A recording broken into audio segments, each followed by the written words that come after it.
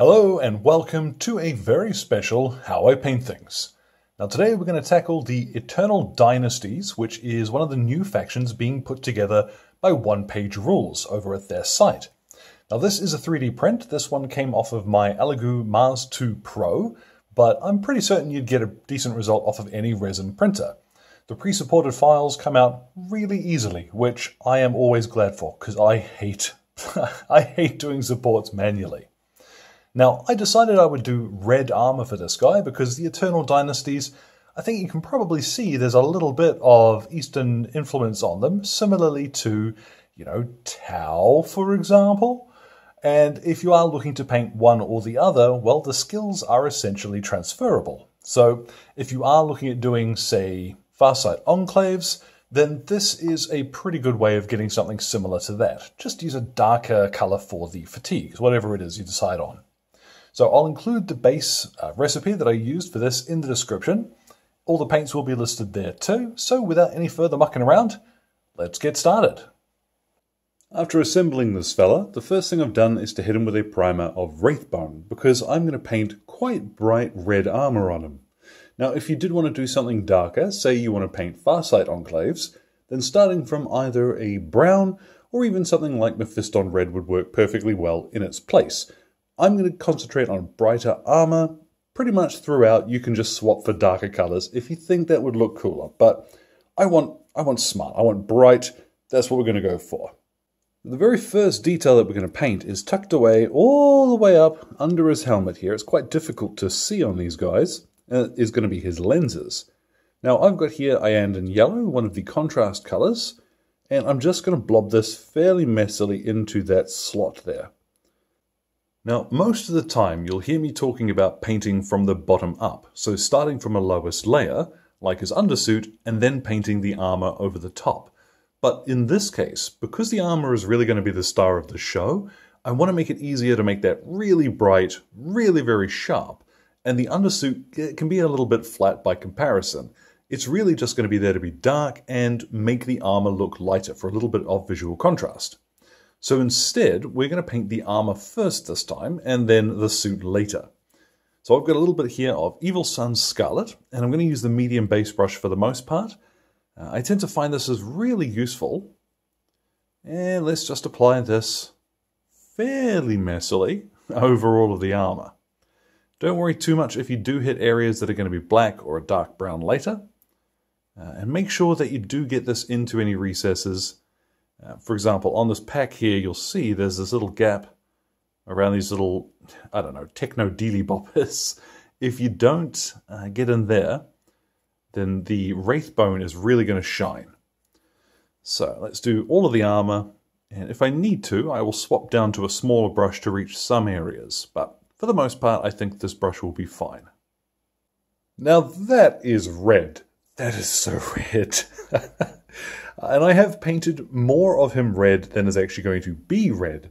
A really good example for this is down here on his boots.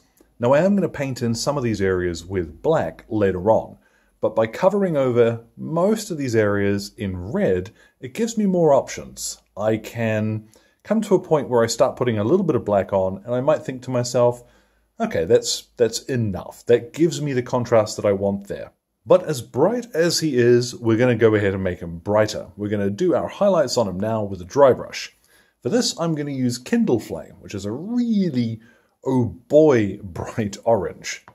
Now for this, I'm going to use one of my little makeup brushes. This is about the same size as a Citadel small dry brush, so again, if you do want to stick to what you know, it's not a problem. These slightly softer bristles, though, I tend to find make it easier to dry brush without applying too much paint. And 9 times out of 10, if you're having issues dry brushing, that's going to be your problem. So, yeah, soft bristles, good idea. This is a spot liner for lining spots. I don't know, it's a little one. So I've got some Kindleflame in my bristles there, and I'm going to work most of that off into a kitchen towel here. And then you'll see my big old thing of sprayed cardboard. I've sprayed this black so that now what I can do, once I've prepped up my brush, is to scrub along this area a few times. And because there's a little bit of texture to it, over time, you'll see what you're leaving behind. Now, I'm not leaving very much at all there, and to be honest, that's ideal. I'd rather go over an area 4 or 5 times and get it right than splodge too much paint on and have to start over. But once you are satisfied with the amount of paint you've got on the brush, let's start with this area here. Lots of detail. We're going to lightly flick a few times over that area. There we go.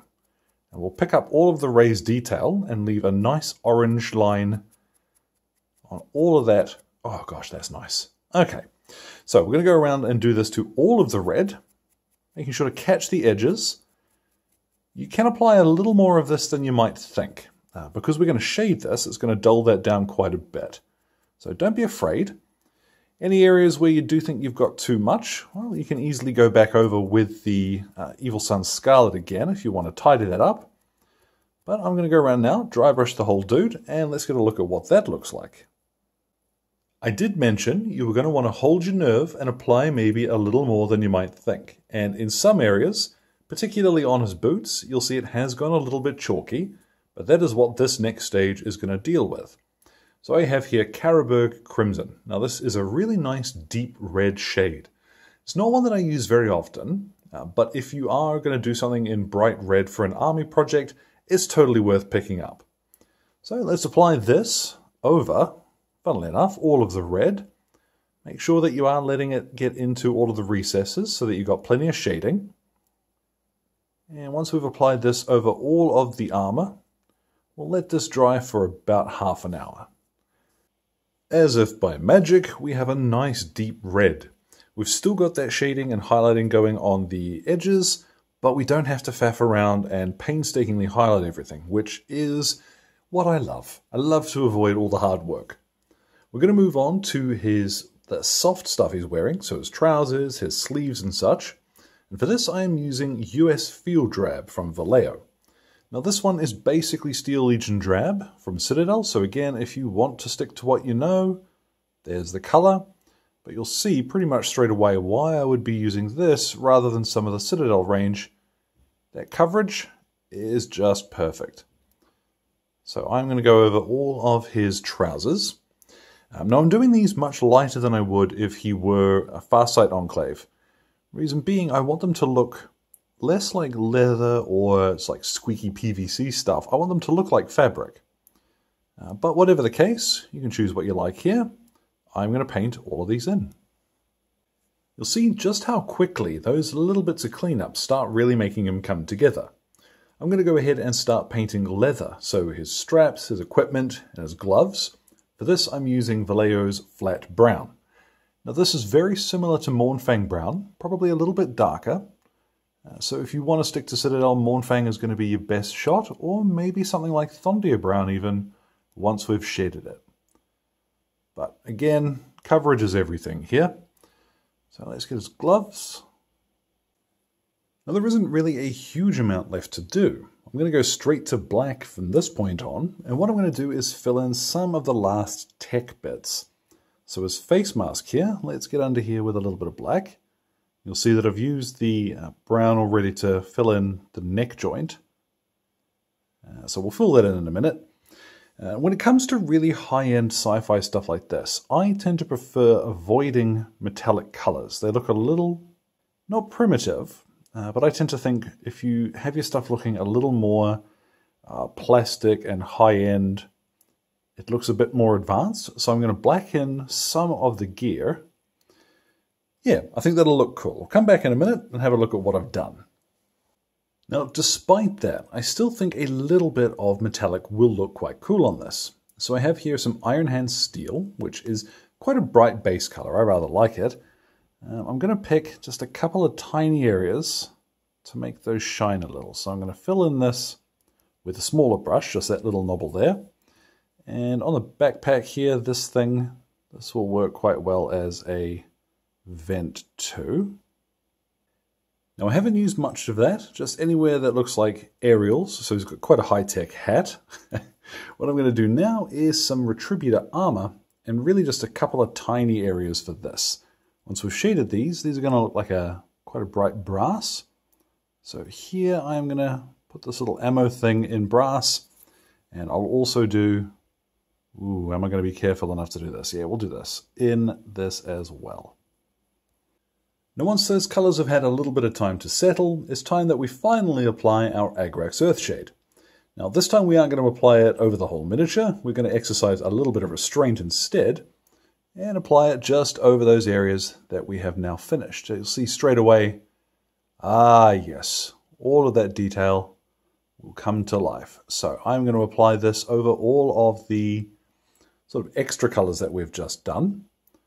And then again, leave that for about 20 to 30 minutes to dry. Although, given how little we're doing of it, this will probably dry quite quickly. Now while that dries, something has been missing for a while now, and it's bothering me until I finally clicked on what it was I wanted to add here.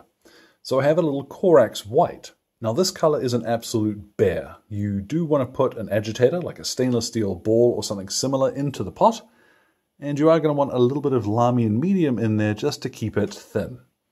But the trade-off for that little bit of extra work is a white that does this. Magic. So I'm going to add just a little bit of white, and yeah, we'll come back in a second. I'm going to finish that off. I'm not quite decided yet where I want to put this.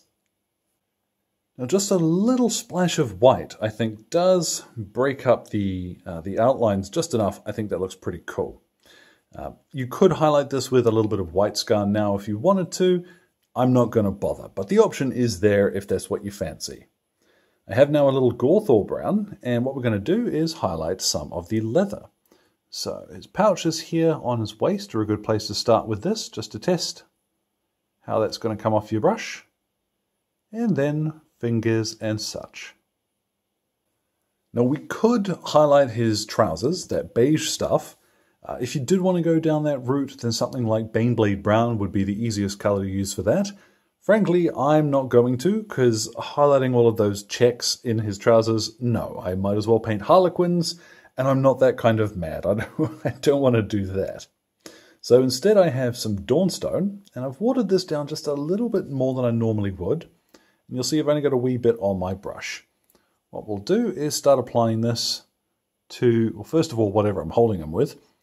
But then we'll start just getting the black edges very lightly, there we go, with the edge of my brush. Now anywhere that you make a mistake with that, you can come back with a little bit of black and it will not matter. I've also gotten under there and tidied up his face a little with some of that. It's up to you whether or not you bother. Honestly, once he's on the table and you look at him like this, as you can see, you're never going to notice that. But from here, what I'm going to do, I'm going to stop.